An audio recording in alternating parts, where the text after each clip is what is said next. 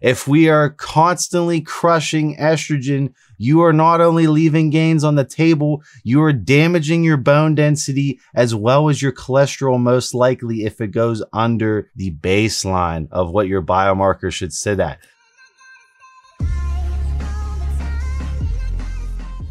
What is up, everyone? It's Russo. I hope everyone is doing well. Today's ASMR sip is 1907water.com.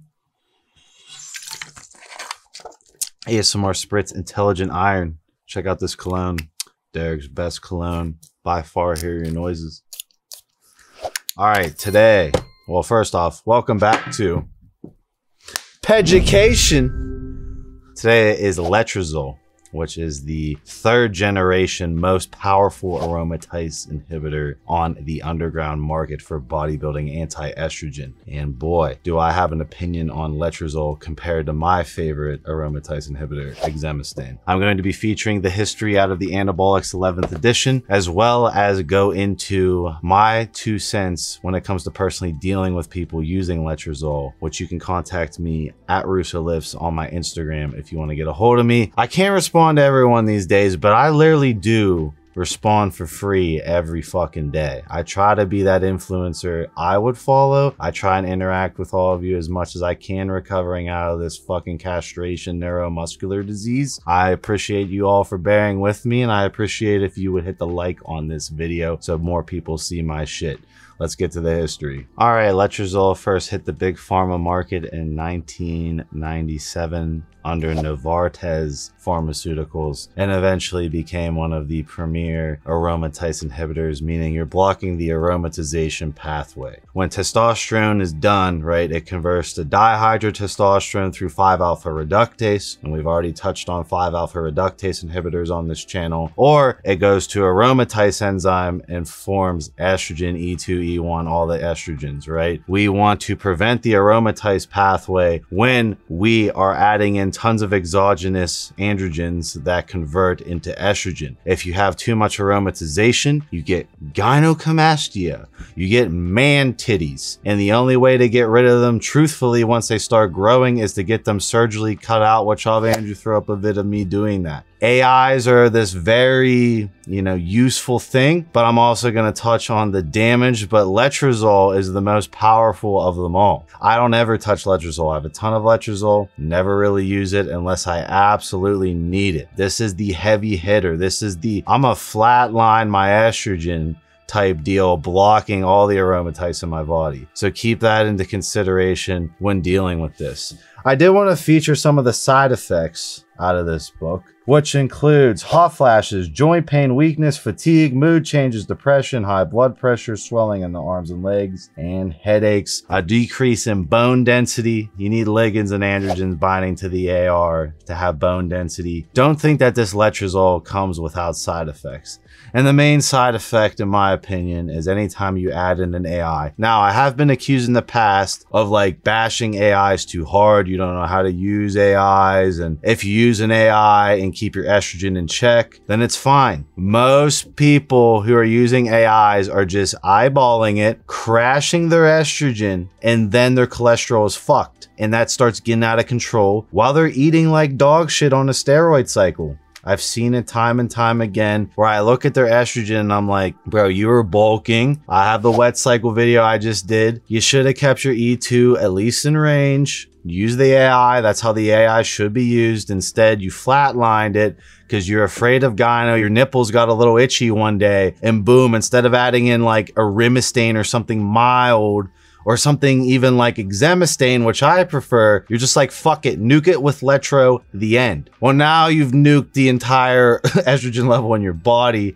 and you're facing all these side effects while you need estrogen to gain muscle. I remember this one story Tony Hughes taught me about AIs. He had a friend who used an AI, I think it was Letro, or maybe tons of Arimidex or something, for an entire year, and he tried to gain muscle. He gained 0 muscle, but his physique looked amazing because he was holding no water because he had basically 0 estrogen. You need estrogen to gain muscle. You need estrogen to bulk. Bulking, wet cycle, estrogen higher than usual and or in the reference range. If we are constantly crushing estrogen, you are not only leaving gains on the table, you are damaging your bone density as well as your cholesterol, most likely, if it goes under the baseline of what your biomarker should sit at. You should always pull baseline blood work. You should see where that estrogen level is at, how you feel on it, how you feel when estrogen is raised. Your serotonin system is going to be upregulated the higher your estrogen is. You're going to have more water retention, higher blood pressure, all these sort of things.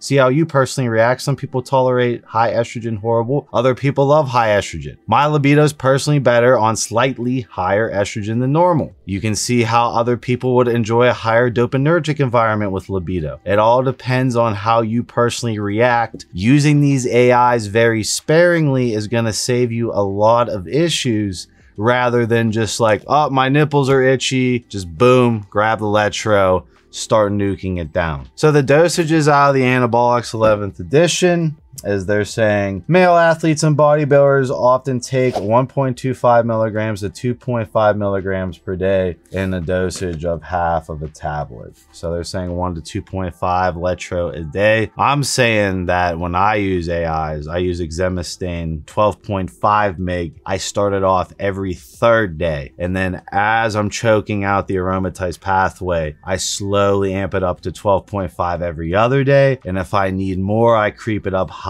I know guys that just start off with 5 to 10 Letro right off the bat and their estrogen gets fucked. You feel like shit. Your libido goes to shit. You need estrogen for libido. All these sorts of things starts happening. And even in my opinion, based on my crazy polarizing experience in the post-finasteride syndrome world, is that I think AI abuse could cause the RNA AR castration if you're, abusing AIs. I had a couple guys reach out to me who said they abused letrozole and they permanently fucked themselves up, castrated themselves from the AR, freaking the fuck out from the AI, fucking up the whole cascade up the stream to, again, cause AR overexpression. Once the AR overexpressed, ligands don't bind with the AR correctly, thus resulting in a downregulation of the hypothalamus, downregulation of thyroid, downregulation of everything. You don't want to have this syndrome. You want to avoid this syndrome like the plague. It is worse than stage 3, stage 4 cancer, your day-to-day life. You will need a caretaker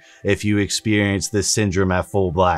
This can happen from AI abuse. You should view an AI as an extremely powerful tool in your biohacking toolkit, and you should really only pull out Letro during a show, or if you're running a super crazy high estrogen cycle like Dianabol in men. If you're running Dianabol, if you're injecting men, running Dianabol, I don't know why you would, and you're bulking, you are gonna fight an estrogen conversion that Letro is needed to come in there and combat that. The other reason you would use Letro is to dry yourself out right before a contest, get rid of all that estrogen bloat, and do it very taperly. Taper this dosage. Don't just shotgun Letro. I'm just saying, this is a warning. I prefer other AIs. Letro's the top dog, and I know how people think like, oh, I might as well pay for the best of the best. Letrozole is the best of the best. I have to use less of it to get the same, if not more benefit out of it. I don't think of an AI that way. I think of an AI as like, okay, like I have too much estrogen conversion going on. I need to slowly choke this out while not fucking up my systemic estrogen level in my body, which could cause serious issues, right? Very serious issues if you flatline it for too long and the RNA freaks out and overmultiplies your AR and castrates you. That can happen. That's like the worst outlier case scenario. But joint pain, depression, shitty libido, fucking your bones feel brittle as shit. You can't lift heavy. This is all sides of having low estrogen and top of not gaining muscle, right? You're not going to gain muscle. Approach letrozole with a big side of caution. This is not the one that you add in on your stereotypical testosterone cycle. Your stereotypical testosterone cycle should be Arimidex or exemestane. Use an Astrozole or exemestane. I prefer exemestane. I get why people like Arimidex. Figure out which one you tolerate better.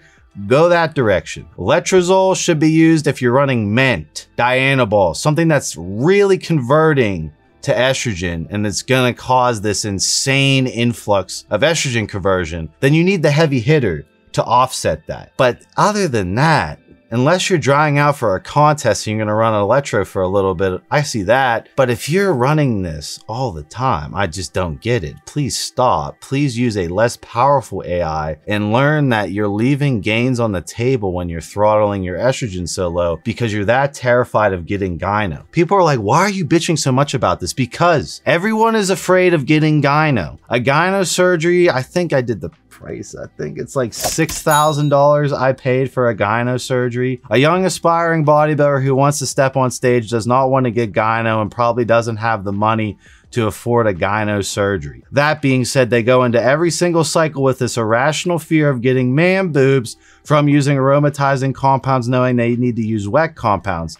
Thus, they always use hardening cycles that don't gain them much mass, put them in this high androgenic environment where they think they're gaining mass, but their muscles are just getting slightly more mature and they're really putting on no tissue. And sure, they look good on Instagram, but they look fucking small as shit in person. Or they're using wet cycles and then they're getting nipple itchiness, they notice lumps, and then they're fucking blasting AIs trying to shrink it back down, constantly yo-yoing all their shit. All their biomarkers, their serotonin system, everything is deliberate on this E2 systemic level that Letrozole absolutely nukes into the fucking ground. Use a less powerful AI. Letro's the heavy hitter. There's reasons to use Letro in bodybuilding, I get it. Most of the time, Arimidex or Exemestane is more than enough. Less is more with AIs. I will see you guys in my next video.